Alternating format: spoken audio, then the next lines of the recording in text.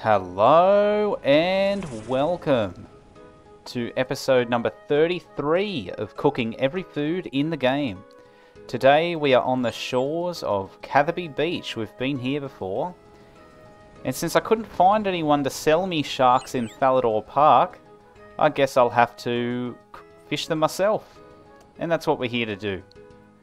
So I've got my dragon harpoon. We're going to trade that in for our rolling pin. We're even going to use our cooking gauntlets today, as they will help us not burn these beautiful things.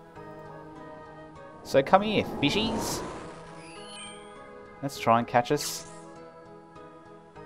To me, one of the most iconic foods, next to the lobster, of old school Runescape, being the shark. So as there's a chance we could burn some, we'll catch a couple. And of course it's going to take an age, so I'll be back when we have a few.